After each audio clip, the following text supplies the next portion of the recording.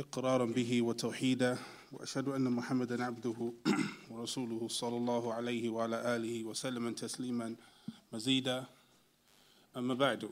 So we continue بإذن الله تعالى with the Manhaj al-Haq, poetry by the Allama Imam As-Sa'di rahimahullah ta'ala, regarding the correct methodology as it relates to Aqidah and etiquettes and manners.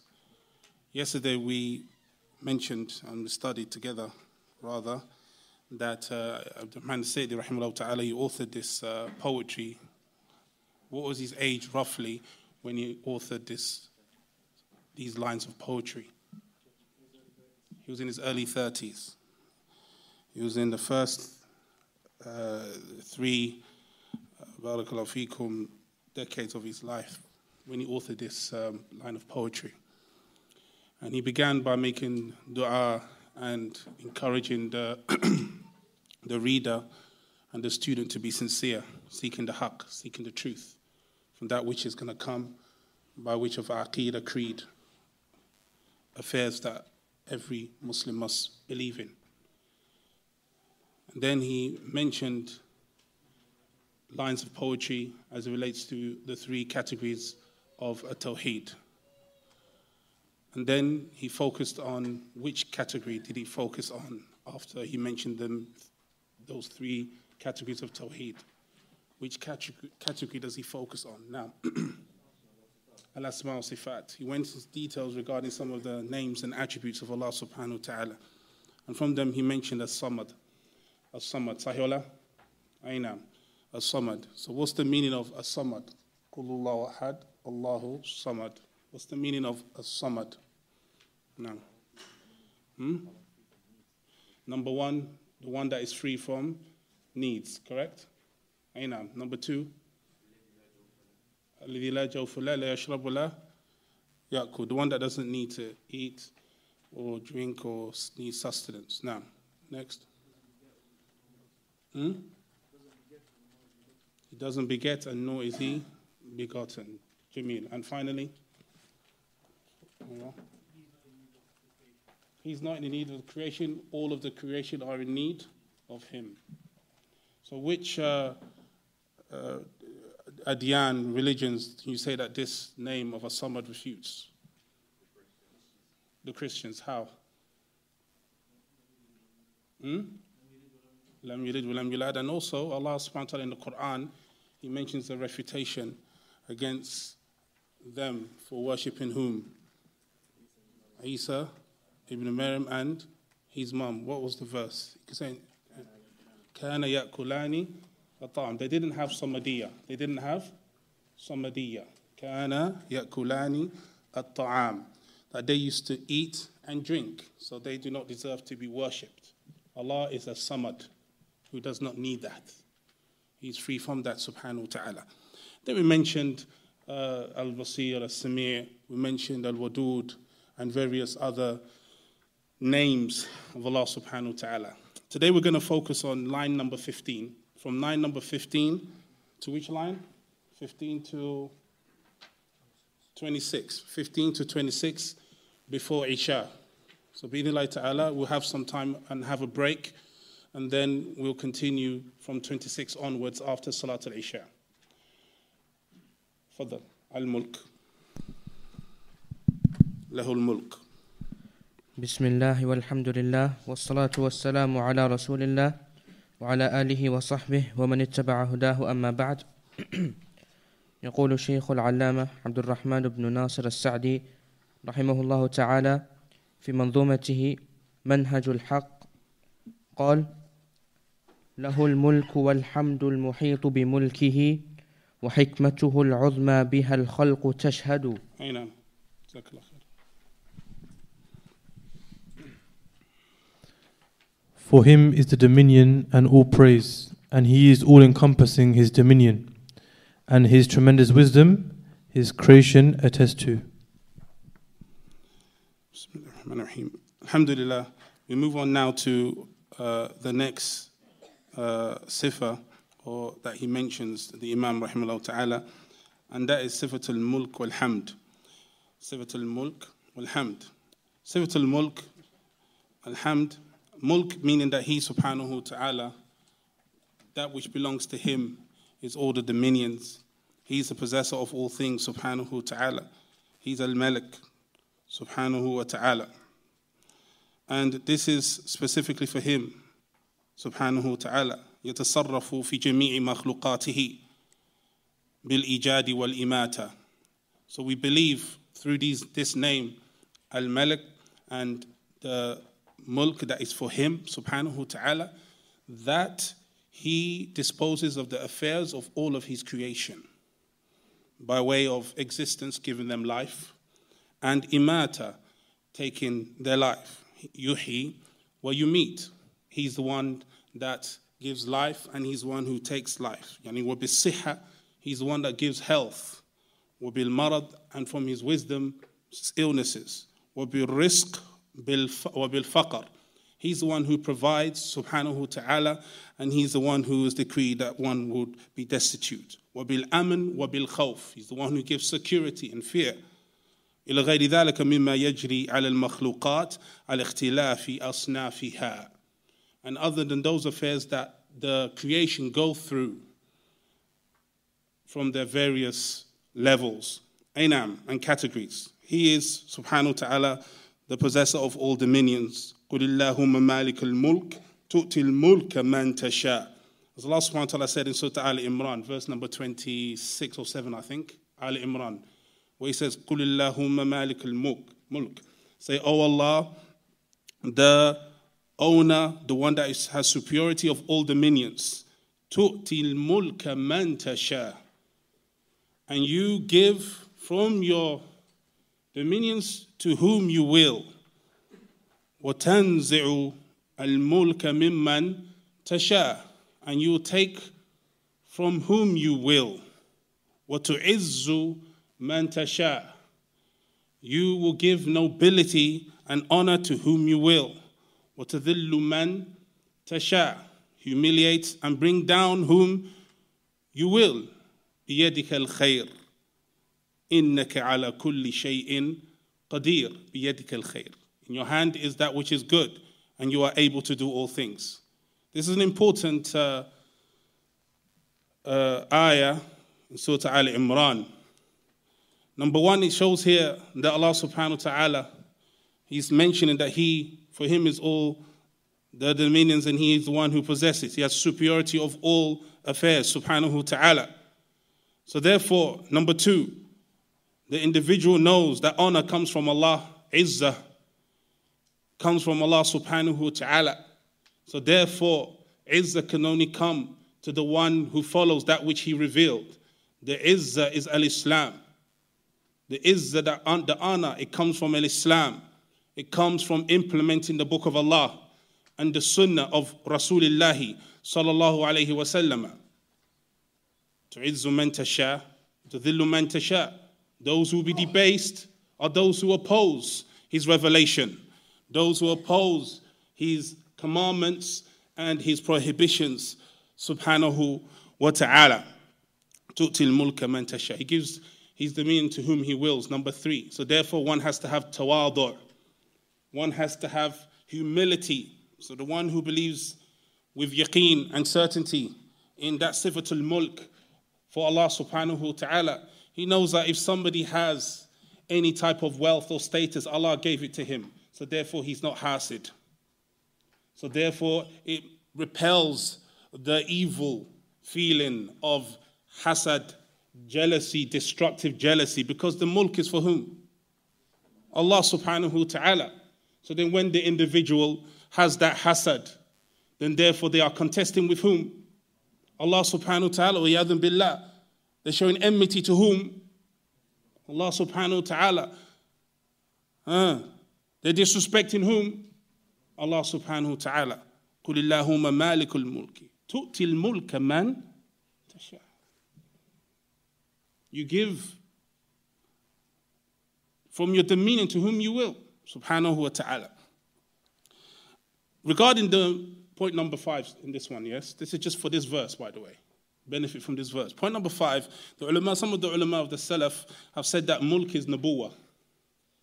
And you give prophethood to whom you will, Nabuwah. And you choose from your creation that you give this prophethood.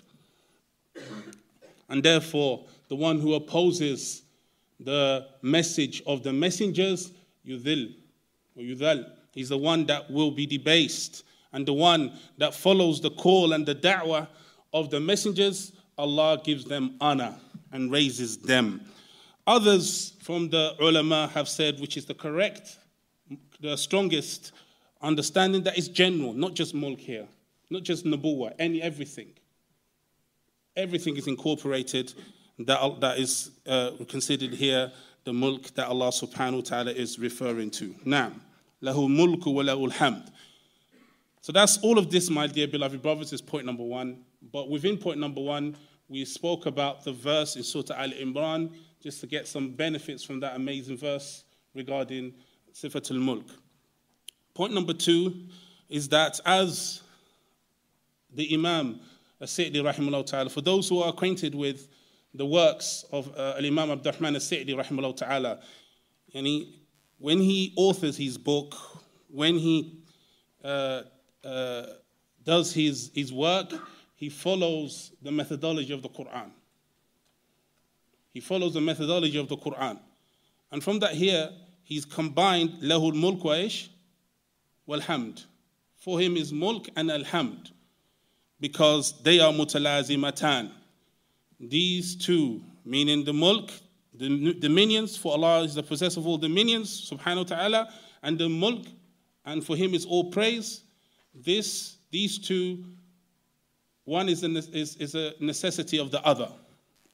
One is a necessity of the other, which is why Allah subhanahu wa ta'ala, he said in Surah At-Taweel, lahu mulk wa lahu al-hamd wa huwa ala kulli shay'in madha qadir. Lahu mulk wa lahu al-hamd. So he's following the alfaz and the tartib of the Quran in this line of poetry. For him, Allah, is al-mulk, the dominions, wal-hamd, and praise, because he's the one who possesses all things. So it necessitates that he's the one that has the complete praise. And Ibn Qayyim rahimahullah ta'ala has mentioned that this al is al-istighraq. This al in al-hamd is al-istighraq, meaning all type of Muhammad, all types of praise, absolute praise is for Allah subhanahu wa ta'ala. Why? From those reasons, lahu madha? Al-mulk. Lahu al-mulk. Naam. وحكمته العظمى بها الخلق تشهد. Point number three, and that is that Al-Imam Abdurrahman As-Sa'di rahimahullah ta'ala goes on to mention the hikmah, the sifat al-hikmah for Allah subhanahu wa ta'ala, wisdom, and that sifa comes from the name of Allah subhanahu wa ta'ala, Al-Hakim, the all-wise. وَهُوَ الْعَزِيزُ الْحَكِيمُ, and he is the almighty and all-wise, meaning that all-wise, he subhanahu wa ta'ala, هُوَ الَّذِي يَضَعُ الْأَشْيَاءَ فِي مَوَاضِعِهَا.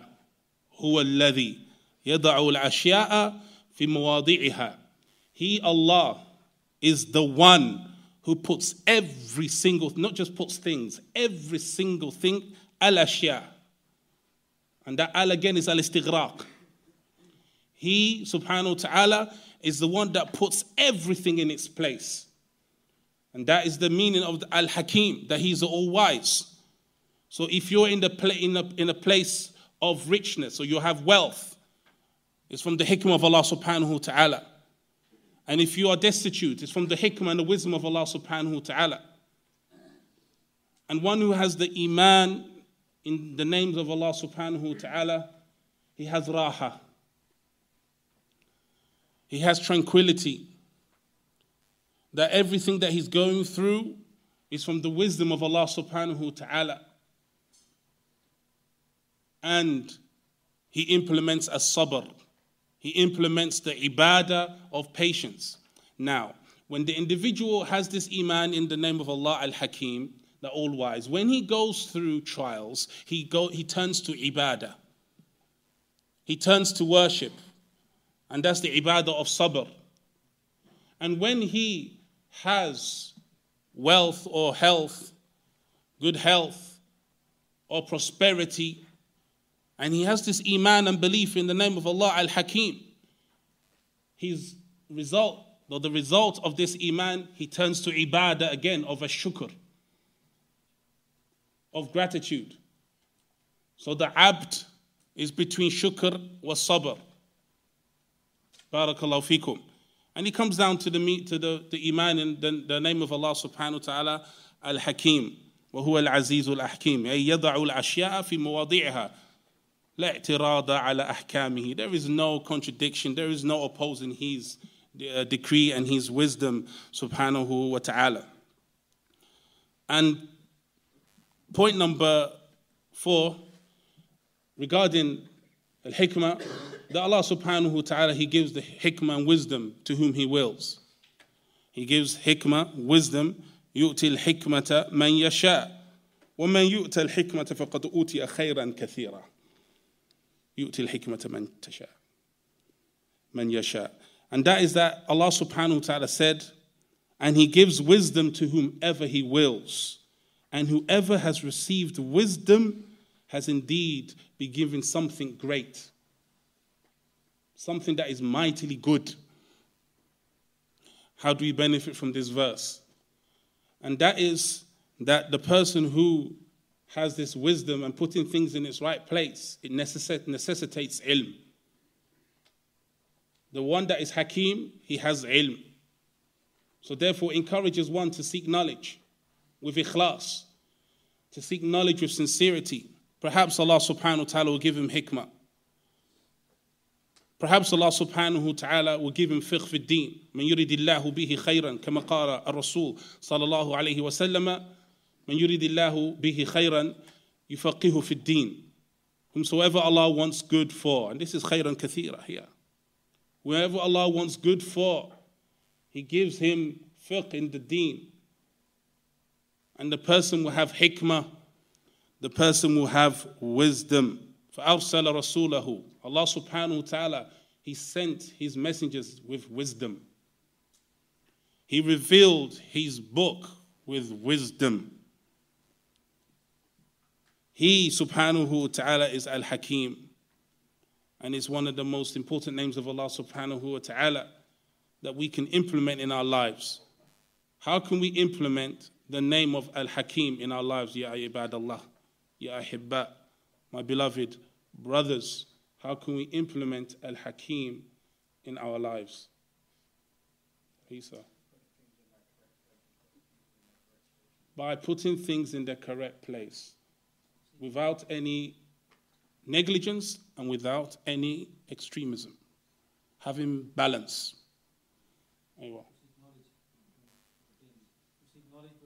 To seek knowledge. Ahsant. To seek knowledge from what? What's al-hikmah? Saeed, ايش al-hikmah? Aynam, putting things in its right place. And hikmah is a sunnah. Allah mentions that hikmah is what? Sunnah. So therefore the one who believes in the name of Allah subhanahu wa ta'ala al-Hakim, he follows the sunnah of the Messenger sallallahu alayhi wa sallam. And he studies the sunnah, he studies the hadith of Rasulullah sallallahu alayhi wa sallam. And when the one who implements the name of Allah al-Hakim, he treats his wife with wisdom. He treats his children with wisdom. She treats her husband with wisdom. She knows if she says A, Alif or Ba is going to cause problem in the household. So she uses wisdom and uses Jim. She knows that this will cause a nice environment and feeling in the household. She uses wisdom to put it in the right place so khair can come from it. And likewise the husband. And likewise the father to his son, he uses wisdom. And another example is this. You have it's time for Salatul Fajr. It's time for Salatul Fajr. And you wake up and you go to your son and you say to your son at the time of Salatul Fajr, yesterday you did this, and you start giving him a hounding, nussa, not beating him, but verbal onslaught. Nussa, half an hour, pounding him. And it's a time for Fajr. Is that from hikmah? Why not? Yeah, just combine it and just hold him tightly and drag him. For that time, you haven't put the affair in the right place. Aywa? He may associate Fajr with something negative. And that which is more important now is what? Fajr. So focus on him going to Fajr, prays in the masjid, and again, he goes to Salah with khushu'. So you haven't burdened him with something that's going to be hefty on him when he goes to pray in front of his Lord. And then when he comes back from Salah, you smile because he went to the masjid. Then you can give him what you want to give him. Ainam, fadal. Ainam. So that's from the using wisdom, using hikmah. And all of this, ikhwan, is muta'alliq bi al-iman bi asma'i wa sifat. It's connected to iman in the names of Allah and attributes, ikhwan. And don't ever listen to anybody that tells you that tawheed is theoretical. That tawheed is... One's getting fed up and tired of Tawheed. Tawheed is in every aspect of our lives, ikhwan. The only reason that we don't know how that aspect is connected to Tawheed is our weakness as it relates to the knowledge of a Tawheed. Every single thing you do, every harakah, every movement, every speech has a alaqa with Tawheed, and it should do. And from them is al-hikmah, wisdom in your affairs. رحمه الله تعالى ونشهد أن الله ينزل في الدجى كما قاله المبعوث بالحق أحمد ونشهد أن جزاك الله خير.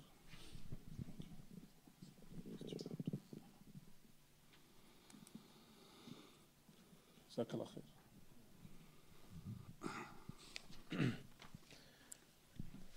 And we bear witness that Allah descends in the darkness of the last third of the night, as stated by the one who was sent with the truth, Ahmad, i.e. Muhammad sallallahu alayhi wa sallam. And the Imam Abdurrahman al-Sa'di rahimahullah ta'ala, he mentions now that from the sifat of Allah tabarak wa ta'ala is an-nuzul. From the attributes of Allah subhanahu wa ta'ala is Allah descending. Is Allah descending. Point number one, and that is that this is from his sifat al-fi'liyah. This is from his sifat al-fi'liyah. These are from those attributes that he does when he wills, subhanahu wa ta'ala. And he muta'alliq bil-mashi'ah. And it's from his actions, subhanahu wa ta'ala. And that's point number one. ينزل ربنا تبارك اسمه كل ليلة. And this is why it's from the sifat al-fi'liyah. Because Allah subhanahu wa ta'ala, He descends every night. So because it's for a specific time, this is from the sifat al-fi'liyah. واضح? Aynam. So in this hadith, which I just alluded to, is a hadith in Sahih Bukhari and Muslim and the Musnad of Imam Ahmad and Abu Hurairah radiyallahu anhu. عن النبي صلى الله عليه وسلم قال ينزل ربنا تبارك اسمه كل ليلة حين يبقى ثلث الليل الآخر. And that is that our Lord, He descends every night, yani for the last part of the night. And in the line of poetry that Imam As-Sa'di rahimahullah ta'ala mentions, so if we look in the Arabic, ونشهد أن الله ينزل في الدجى. دجى يعني سواد الليل. الدجى سواد الليل. الدجى in Arabic means dark. So he's used here to mean when it's at the darkness of the night. The darkness of the night. And in this hadith, حين يبقى ثلث الليل. al-akhir, which is the last third of the night.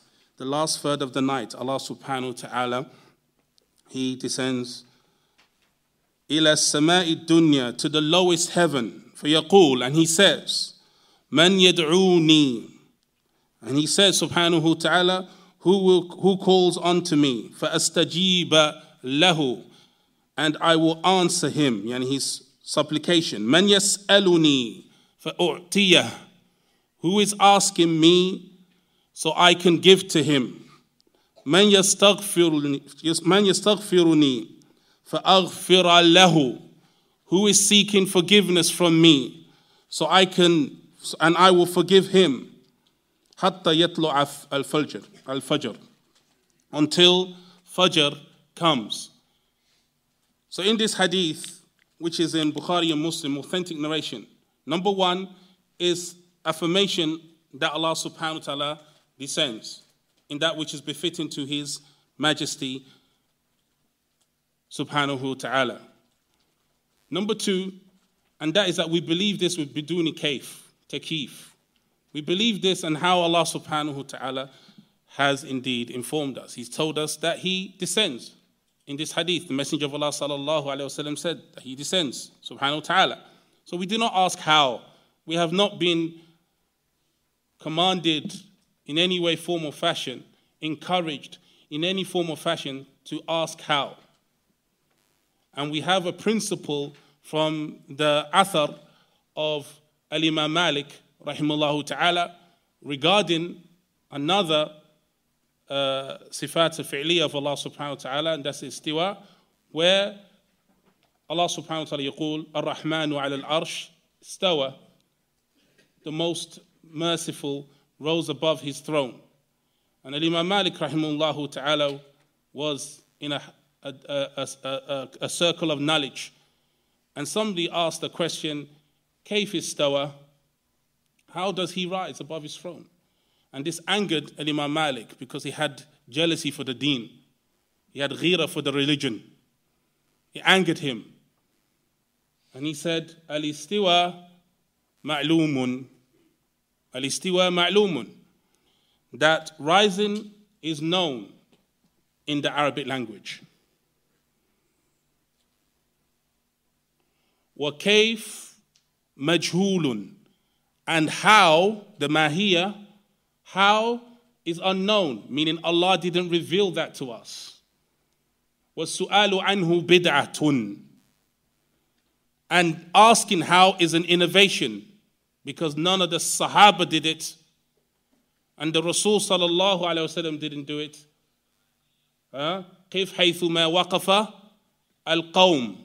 Stop where the people stopped. Stop where the Sahaba stopped. They didn't ask how. Allah did not tell us to. وَسُؤَالُكَ بِدْعَةٌ. It's an innovation to ask how. وَلَا أَرَاكَ إِلَّا مُبْتَدِعًا. I don't see you except that you're a person of innovation. فَأَخْرَجُوا مِنَ الْمَسْجِدِ. He kicked him out of the masjid. This is a principle for all of the sifat of Allah subhanahu wa ta'ala.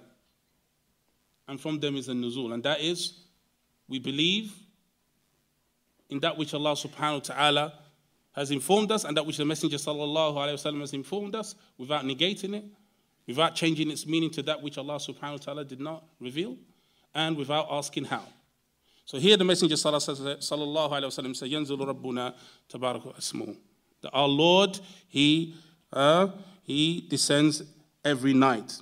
That's point number 2, sir, regarding the verse. Yes? Point number 3 is this hadith encourages us to stand up in Qiyam al-Layl. This hadith encourages us to stand up in the third part of the night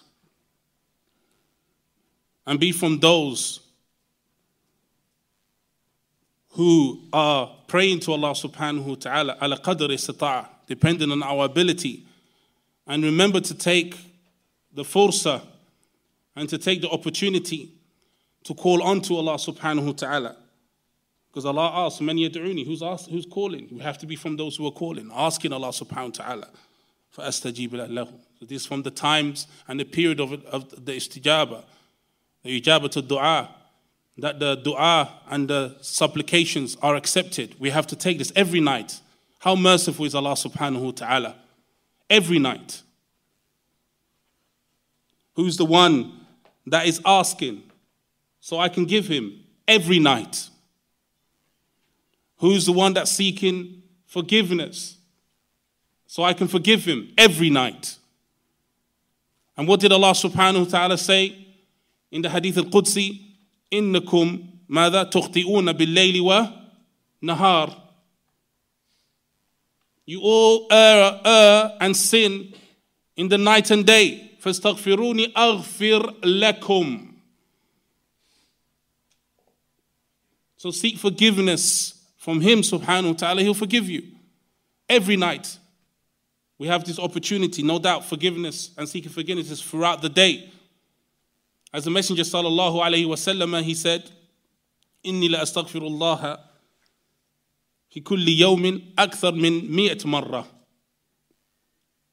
That I seek forgiveness from Allah every day. This is the Messenger of Allah.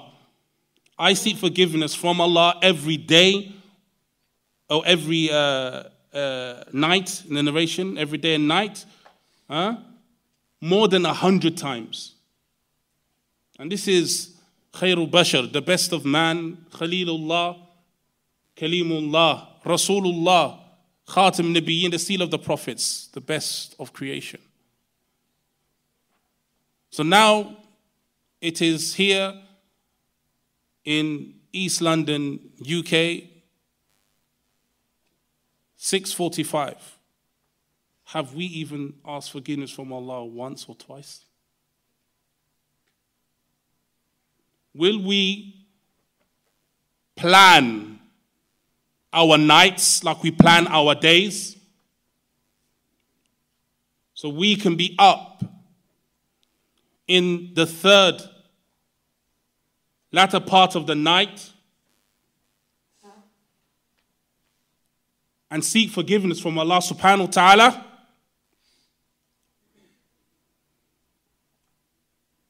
And implement this tadarru', turning to Him for our needs,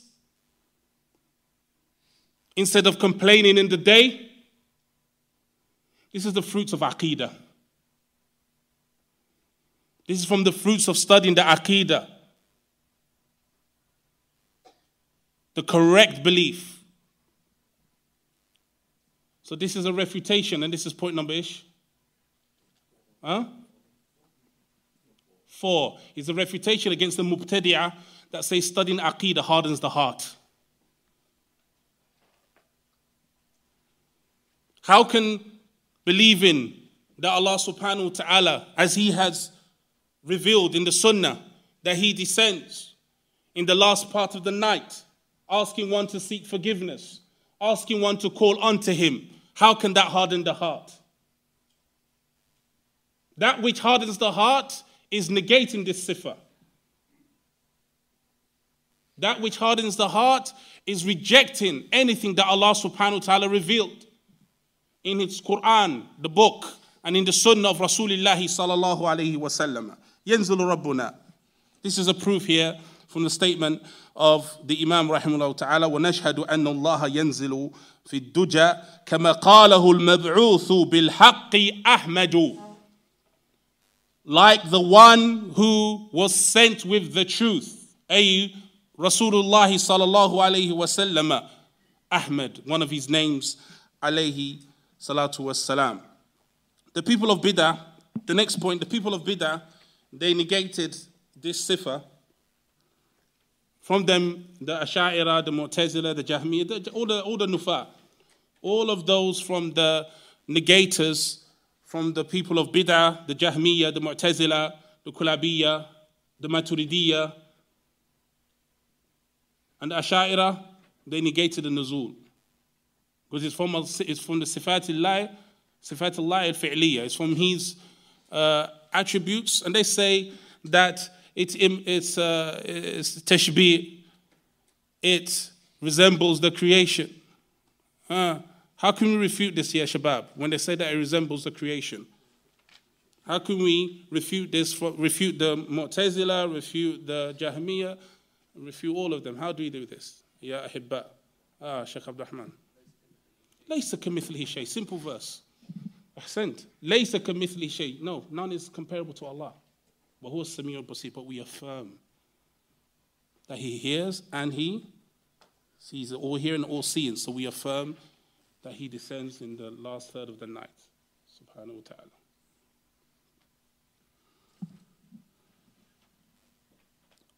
I'm going to give you a fa'idah, inshallah, for those who, inshallah, can go back to Sharh ibn Aqil of Alfiyah.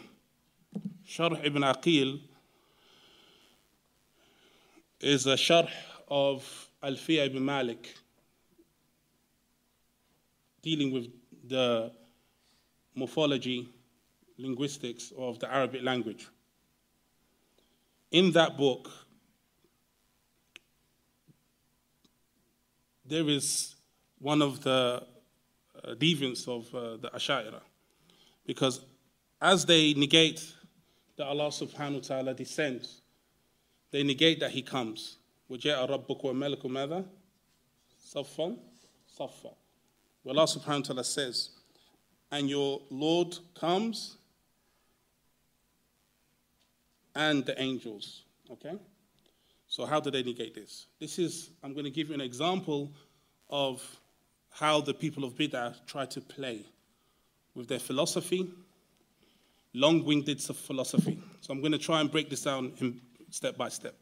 In the Sharh of Ibn Aqil, there's a chapter pertaining to when you can, because in Arabic, like in English, English is a subject-verb language, correct? Yes or no? Yeah? Subject-verb, SV language, English, or SVO, subject-verb object. The Arabic language, we have a subject which is called a fa'il. So the subject can either be a fa'il or mubtada. طيب? As for the fa'il, generally, if it is an active sentence, the fa'il, which is the doer, needs to be mentioned, yes or no? Who can give me an example where there's a fa'il in a sentence? Who can give me an example in Arabic where there's a fa'il in a sentence? Ja'a. Ja'a az-Zubayr. Hey now. Ni'mah. So Zubayr is the fa'il. He's the one that is coming, right? Okay. So what they say, that in the Arabic language, you can delete the fa'il. You can delete the fa'il. You can delete the doer. But there are certain times when you can do that.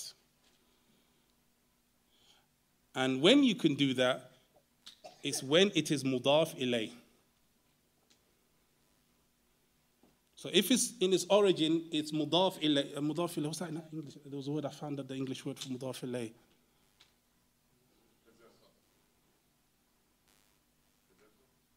Because of. No. Preposition and of. Yes or no? Yeah. Book of Allah. Yes or no? Yeah. Kitabullah, meaning possessor. Allah is Allah's book, yes? So it's called in English preposition with of. Okay?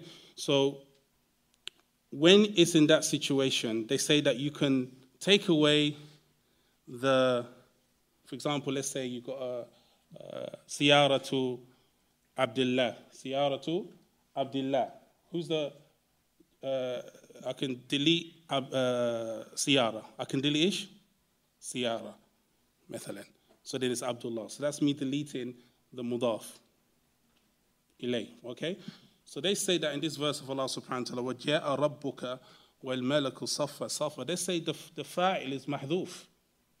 وَجَاءَ أَمْرُ رَبِّكَ. Lahaftum? So they say, instead of the verse where Allah says, and your Lord comes, they say, no, this is an example where the actual one that comes is what? Is what? Hidden. Because we're going to make it be mudaf to Allah's name. Fimtum. So they say that which is the actual one that came is that word that is deleted. So instead of وَجَاءَ رَبُّكَ وَالْمَلَكُ صَفًّا, they say وَجَاءَ أَمْرُ. So your Lord's affair came. Fimt? That's how they play. Did you catch that? Huh? Who can repeat that for me? Yeah, let me just relax a little bit. Who can repeat that for me? By them removing the doer of the action, they say it's changed from Allah being the one who sends to be Affair. And they use that as a proof that in a linguistic language, the doer can be deleted. Allah deleted it the same way. Shiftum? This is falsafa. This is philosophy. Okay? And this is why studying Arabic is not sufficient. Studying Arabic is not sufficient. One has to study Arabic and the ulum of the deen, the sciences of the religion. And likewise, when you're defining anything in Arabic,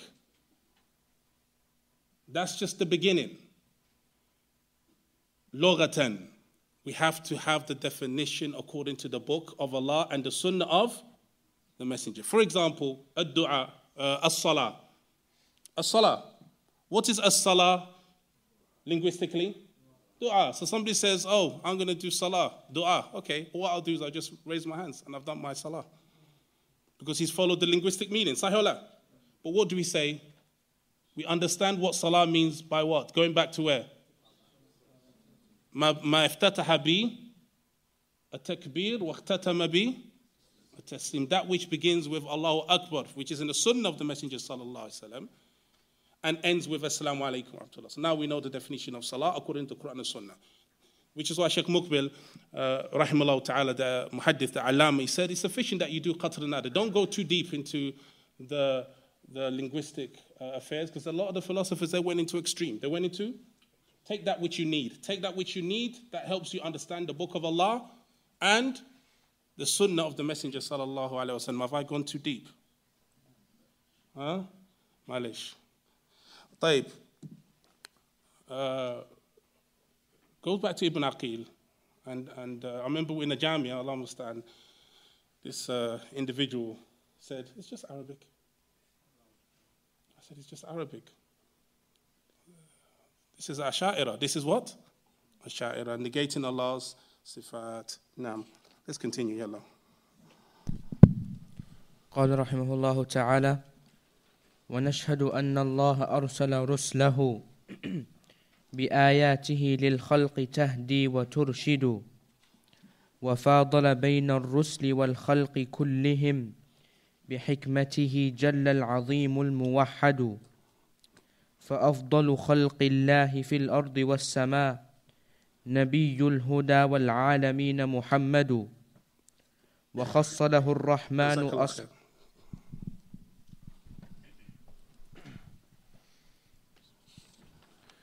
And we attest that Allah sent His Messenger with His revelation to creation. He guided and directed, and He favored some of the messengers and the creation over others. Of all of them, by His wisdom, exalted, great majesty, the one alone who is worshipped. Thus, the best of the creation of Allah in the earth and the heavens, the Prophet of guidance sent to mankind and jinn, Muhammad sallallahu alayhi wa sallam. Bismillah ar-Rahman ar-Rahim. طيب. The Shaykh, rahimahullah ta'ala, point number 1, he now focuses on a pillar from the pillars of Iman, and that is Iman in the messengers. Iman in the messengers. Alayhim salatu wasalam. وَنَشْهَدُ أَنَّ اللَّهَ أَرْسَلَ رُسْلَهُ أَرْسَلَ رُسْلَهُ يعني رُسُلَهُ. It's only mentioned Ruslahu because of the line of poetry that Allah subhanahu wa ta'ala, we testify that Allah has sent His messenger. So this is from the points as it relates to the obligation of having Iman and believing in the messengers, alayhim salatu wasalam. Point number 2, and that is that we have a definition of the messenger. What's the definition of a messenger and what's the definition of a prophet? You can put a subtitle for number 2. What's the definition of a messenger? And what's the definition of a prophet? And are they synonymous? Meaning, do they have the same meaning? The ulama, they differ. The correct opinion is that they are different. They have two different definitions. As for ar-Rasul, I'm going to mention the definition of ar-Rasul, which is taken from the kalam of Ahl al-Ilm, like Shaykh al-Islam ibn Taymiyyah, rahimahullah ta'ala, and others. And that is man arsalallahu or man ursila ila qawmin kafaru istahaqqu al-adhab liyunzirahum wa yad'uuhum. Man arsala or ursila ila qawmin kafaru istahaqqu al-adhab liyunzirahum wa yad'uuhum. And that is that the messenger is the one that was sent to a people. And if we can focus, my dear beloved brothers, so we can see the difference between a messenger and a prophet. The messenger is the one that was sent to a people who disbelieved. So they disbelieved. And that disbelief causes them to deserve a punishment. So he warns them and he calls them to the worship of Allah alone. That's the definition of a messenger. So he was sent to whom? Who was he sent to? The messenger. Qawmin kafaru. They've disbelieved in Allah and that which Allah subhanahu wa ta'ala has revealed. So he was sent to call them to believe in Allah and that which Allah subhanahu wa ta'ala has revealed. As for the prophet, man ursila, again, he's sent. So linguistically, a prophet is a messenger. Man ursila ila qawmin mu'minin. Man ursila ila qawmin mu'minin yu'allimuhum ma kutiba alayhim. And that is, the prophet is the one that has been sent to a people who believed. So they believed, but they became weak. They became negligent. So he cultivates them and wakes them up to implement that which Allah subhanahu wa ta'ala has commanded them to do. So the prophet, the one that's a prophet, he's sent to a people who believed. As for the messenger, he's sent to a people who disbelieved. So in reality, every messenger is a prophet, but not every prophet is a messenger. This is the correct opinion. And another proof to show this in the hadith of the messenger sallallahu alaihi wasallam is when the messenger sallallahu alaihi wasallam said, "Innal ulama warathatul anbiya." He said, "Innal ulama warathatul anbiya." That verily the scholars are the inheritors of the prophets. He didn't say the messengers, because they didn't come with something new. They didn't come. The ulama are there to wake the people up. And some of the ulama say that they weren't sent to a people they weren't sent with something new. That's why some of the definitions they say that the messenger has come with a revelation that is new. A revelation that is new. But I didn't mention that because there is some discrepancies in that regard. That's some of that definition. But generally, this hadith, verily, the scholars are the inheritors of the prophets, because the prophets, they didn't come with anything new. And they're there to cultivate. So that's why the Messenger of Allah sallallahu alaihi wasallam said, "In al ulama warathatul anbiya." He didn't say al mursaleen. So that's one of the proofs that Shaykh al-Islam Ibn Taymiyyah rahimahullah ta'ala mentions to show the difference between a messenger and a prophet. And to my aynam. Point number 3, and that is that the messengers alayhim salatu wasalam are indeed the best of creation. اختصهم الله عز وجل من وحيه. Allah chose them specifically for his revelation. So the prophet is revealed to, and also the messenger is revealed to. من أولهم نوح عليه الصلاة والسلام إلى آخره محمد صلى الله عليه وسلم. From Nuh عليه الصلاة والسلام, Adam Nuh عليه الصلاة والسلام, to the last of them, and that is Muhammad ibn Abdullah صلى الله عليه وسلم. Point number 4, and that is that some of the prophets are more virtuous than other prophets. وَبَعْضُهُمْ أَفْضَلُ مِنْ بَعْضٍ. And I believe he mentions that in a line of poetry. What does he say? وَفَاضَلَ بَيْنَ الرُّسُلِ وَالْخَلْقِ كُلِّهِمْ وَفَاضَلَ. And he is deemed that some messengers are better than other messengers, more virtuous than other messengers. تِلْكَ الرُّسُلُ فَضَّلْنَا بَعْضُهُمْ عَلَى بَعْضٍ. These are the messengers, تِلْكَ الرُّسُلُ. These are the messengers that we have favored some over others. And no doubt the best of them is Muhammad ibn Abdullah, Rasulullah, Khatim Nabiyyin sallallahu alayhi wasallam. And the best after him, including the Ulul Azm, in fact, the best of the prophets are the Ulul Azm, and they are the prophets who had strong resolve. Ulul Azm, yani they had strong resolve. Like Allah subhanahu wa ta'ala, He said, وَإِذْ أَخَذْنَا مِنَ النَّبِيِّينَ مِيثَاقَهُمْ وَمِنْكَ وَمِنْ نُوحٍ وَإِبْرَاهِيمَ وَمُوسَى وَعِيسَى بْنِ مَرْيَمَ. Allah mentions all of the Ulul Azm, the most virtuous prophets, in Surah Al-Ahzab, verse number 7, where He said, وَإِذْ أَخَذْنَا مِنَ النَّبِيِّينَ.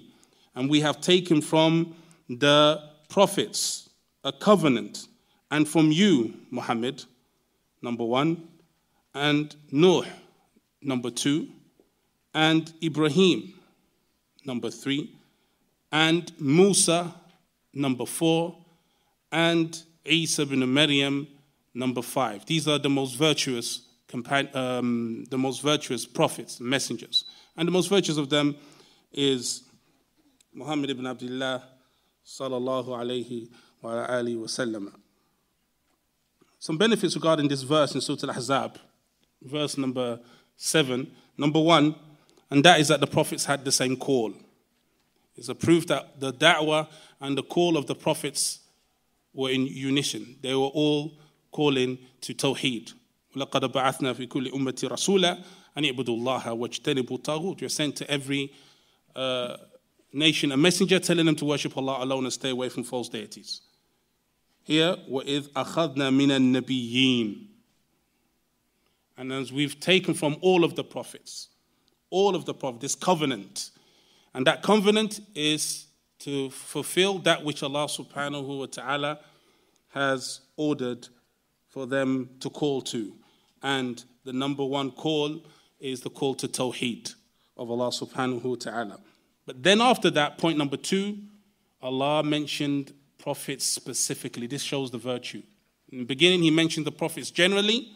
وَإِذَا أَخَذْنَا مِنَ النَّبِيِّينَ. And we have taken from all of the prophets مِيثَاقَهُمْ, the covenant, yani to fulfill that which Allah has commanded them to do in calling to Tawheed, in calling to worshiping Allah alone.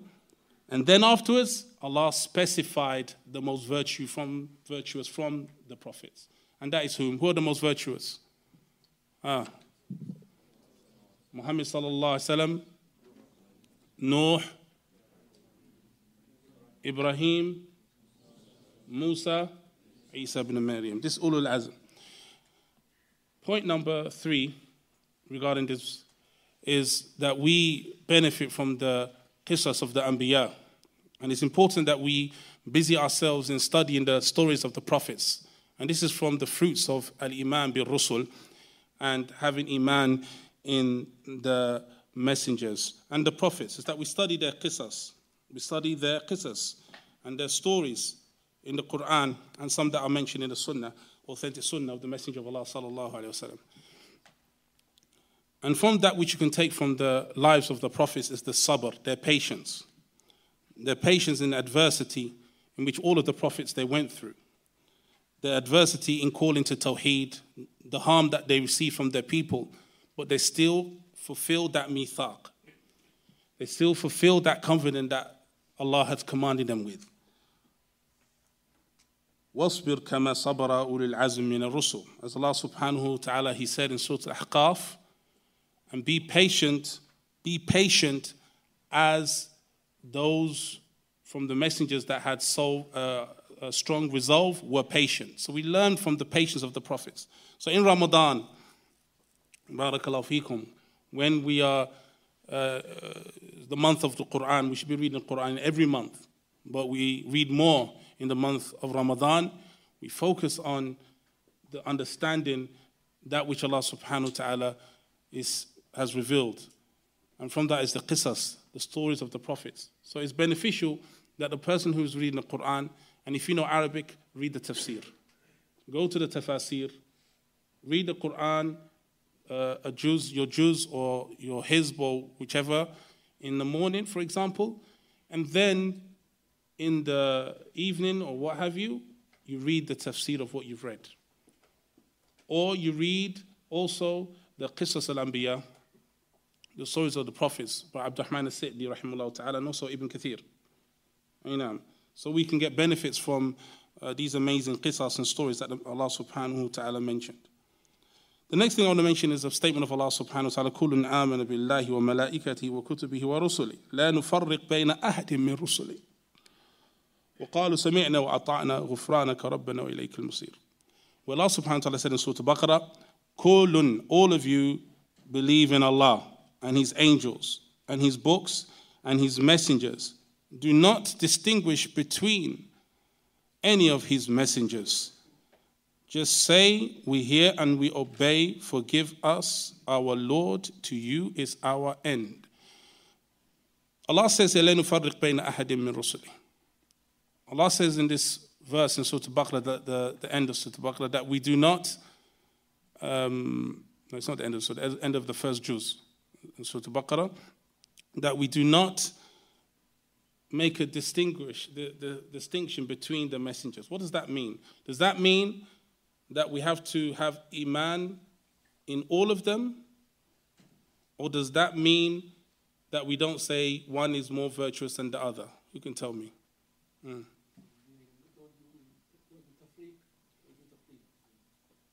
Tafriq in what? Ahsant. So the meaning of here, لَا نُفَرِّقْ بَيْنَ أَحَدٍ مِّن رُسُلِهِ, this is from the important principles in the belief in the messengers, is that you believe in all of them equally. You believe in all of them equally. However, تِلْكَ الرُّسُلُ فَضَّلْنَ بَعْضُهُمْ عَلَى بَعْضٍ. However, Allah has mentioned in another verse, these are the messengers, some are more superior than others. So we say there are some messengers that are more superior than other messengers, but we believe in all of them equally. We believe in all of them equally. Now, Fadal. قال رحمه الله تعالى وخص له الرحمن أصحابه الأولى أقاموا الهدى والدين حقا ومهدوا فحب جميع الآل والصحب عندنا معاشر أهل الحق فرض مؤكد.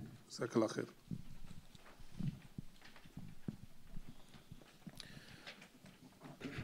And Ar-Rahman, the extremely merciful, selected for him his companions. They established the guidance and the religion in truth and paved the way.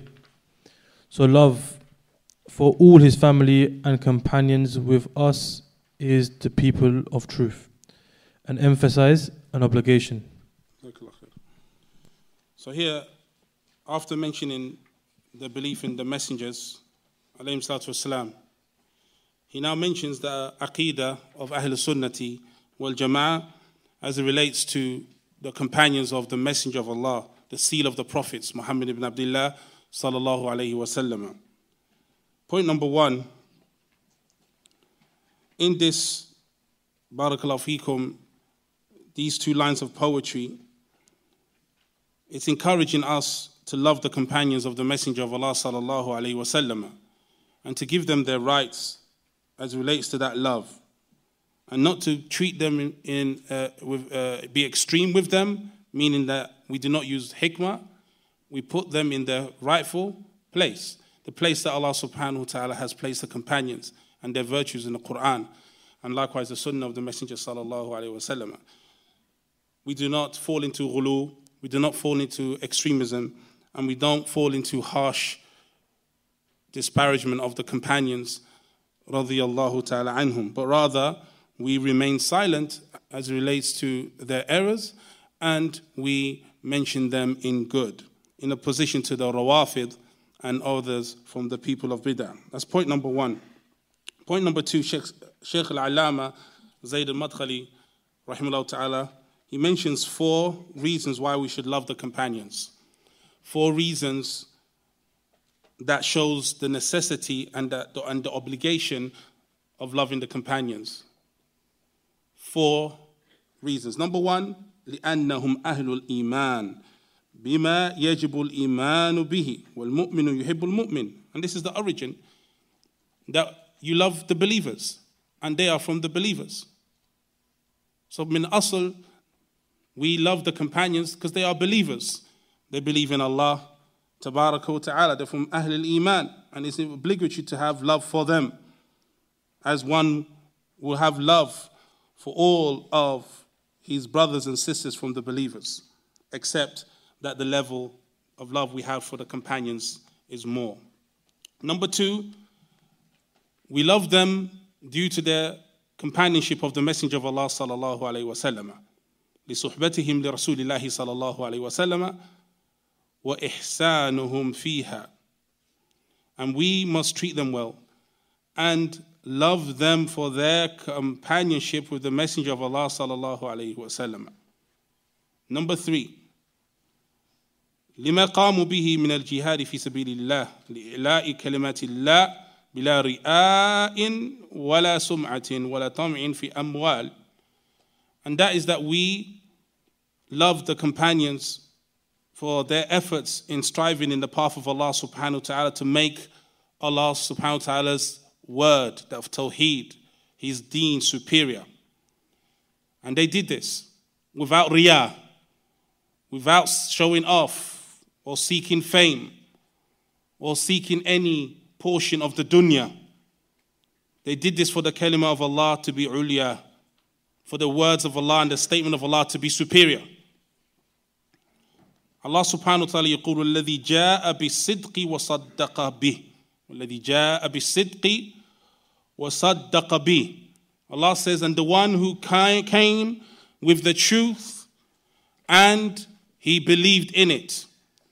The one who came with the truth and he believed in it. In this verse, Ali ibn Abi Talib radiyallahu ta'ala anhu, he said, الذي جاء بالصدق, the one who came with the truth was the Messenger of Allah sallallahu alayhi wasallam. وَصَدَّقَ بِهِ, and the one who believed in it was Abu Bakr as-Siddiq radiyallahu ta'ala anhu.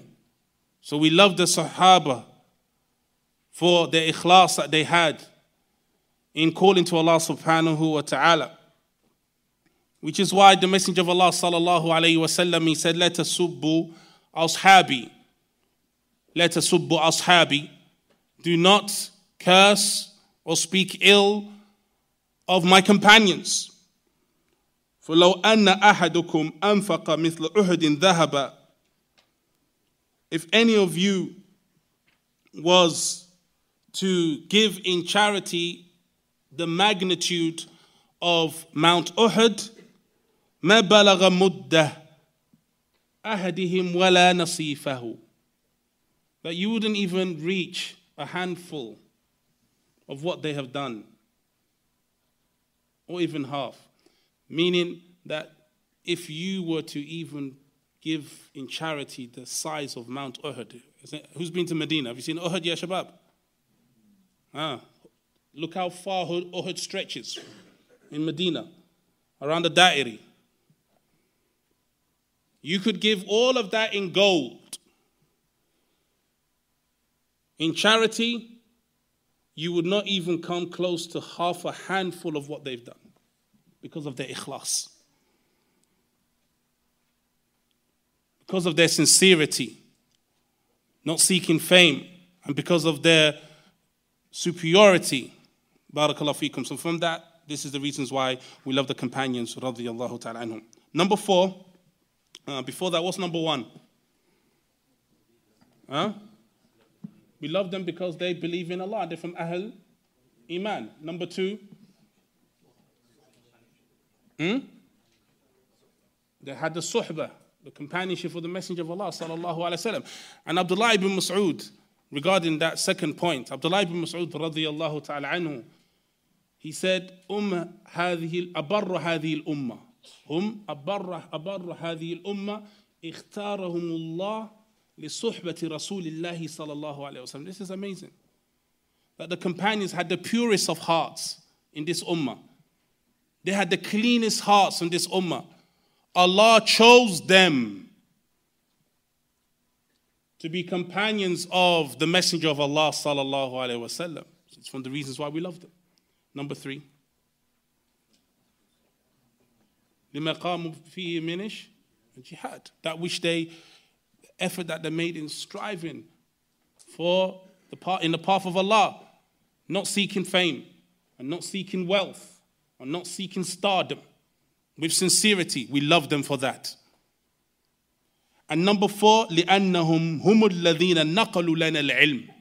لأنهم هم الذين نقلوا لنا العلم. طيب, your salah, walaikum salam, your ibadah, your worship, your zakat, your hajj, your umrah, your business transaction that is halal, where does it come from? The Quran and the Sunnah. طيب, who were the transmitters of the hadith of the Messenger sallallahu alaihi wasallam? The Sahaba, the companions. So the Rafidi, the Khariji that praise and they're cursing some of the companions, radiyallahu ta'ala anhum, this shows adam al-shukr. It shows lack of gratitude. How long do we have before Isha? 5 minutes or now? 5 minutes. Lack of gratitude. So the one who has and implements his gratitude for the efforts that the companions have made in transmitting the knowledge, they love the companions for that. يَسْأَلُونَكَ عَنِ الْأَهِلَّةِ. We're going to fast in the month of Ramadan in a couple of weeks. In the Quran, Allah says, and they ask you regarding the moon, the crescent. And then the ahkam came. يَسْأَلُونَكَ مَاذَا يُنْفِقُونَ. They ask you what should they give in charity. Who's asking ya shabab? The Sahaba. And then the ahkam came. يَسْأَلُونَكَ عَنِ الْمَحِيضِ. And they're asking you regarding menstruation. What does the woman do? And then the ruling came. Barakallahu feekum. We have in the hadith of the Messenger sallallahu alaihi wasallam. Allahu Akbar. Bismillahirrahmanirrahim. Alhamdulillah. Wassalatu wassalamu ala rasulillah. So now we have to love the companions of the Messenger of Allah sallallahu alaihi wasallam. And these are 4 from the many reasons that we have to do so. The next point is that the companions have different levels. Just like the messengers, there are different levels in virtue as it relates to the companions. The messengers, there's also various levels of virtue as it relates to the companions of the Messenger of Allah sallallahu alaihi wasallam. لا يستوي منكم من أنفق من قبل الفتح وقاتل أولئك أعظم درجة من الذين أنفقوا من بعد وقاتلوا وكلا وعد الله حسنى الحسنى. Where Allah subhanahu wa ta'ala said, لا يستوي منكم, that none of those of you, I mean the companions, who gave in charity before the conquest of Mecca and fought in the path of Allah before the conquest of Mecca, no, those who came after you are not comparable to you in virtue. أُولَٰئِكَ أَعْظَمُ دَرَجَةٍ or darajatan. These ones are the ones who have a higher level, mightier level, مِنَ الَّذِينَ أَنفَقُوا مِن بَعْدُ وَقَاتَلُوا.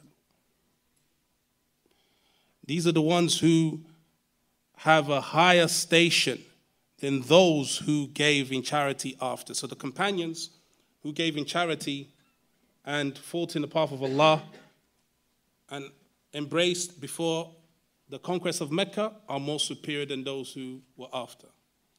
But Allah subhanahu wa ta'ala said, وَكُلًّا وَعَدَ اللَّهِ الْحُسْنَى. But all of them, Allah has promised Jannah. All of the companions are in Jannah. All of the companions are in Jannah. And the most virtuous of the companions, radiyallahu anhum, is Abu Bakr as-Siddiq. It's Abu Bakr as-Siddiq. based upon various reasons. And from those is a statement of the Messenger of Allah sallallahu alayhi wa sallam, اتخذ الله إبراهيم خليلا ولو كنت متخذا من أمتي خليلا لاتخذت أبا بكر خليلا. Where he said sallallahu alayhi wa sallam that Allah took Ibrahim as a Khalil, as a close ally, friend. And if I was to take from my ummah a Khalil, a close friend, ally, I would take Abu Bakr. He specified, the Messenger of Allah sallallahu alayhi wasallam specified Abu Bakr. And when the Messenger of Allah sallallahu alayhi wasallam was in his deathbed, alayhi salatu wasalam, he ordered the companions, muruhu bis salah, to tell Abu Bakr to lead the people in prayer. And from this is the sign that he was the most virtuous of the companions, radiyallahu ta'ala anhum. And Aisha radiyallahu ta'ala anha said that Abu Bakr, huwa rajulun raqiq. Huwa rajulun raqiq. Aisha speaking about her father, radiyallahu anhuma, she said he's a man that he's soft-hearted, that when he recites the Quran, he may disturb the people praying behind him due to his crying from the verses of Allah subhanahu wa ta'ala. And he's the most virtuous of the companions radiyallahu ta'ala, and then the rest of the Khulafai Rashidin and Ashra Mubashirina bil Jannah. However, the Rawafid and the Khawarij and the deviant groups that we've studied many a time, they oppose these things that we've mentioned today by either disparaging the companions or deeming them from the disbelievers. And this is in opposition to the Book of Allah and the Sunnah of the Messenger sallallahu alaihi wasallam, which is why a large majority of the ulama make takfir of the Rawafid and the Khawarij. Naam. And with that, inshallah, we continue after Salah. We have a break. And bi'idhnillahi ta'ala, we'll spend maybe 45 minutes to an hour after Salat al-Isha to finish off our designated abiyat, lines of poetry from Manhaj al-Haq, lil-Allama Abdurrahman al-Sa'di, rahimahullah ta'ala. Wallahu a'lam, wa sallallahu wa sallim wa barak ala nabiyyina Muhammadin wa ala alihi wa ashabihi ajma'in. Walhamdulillahi rabbil alameen. Hayakum Allah.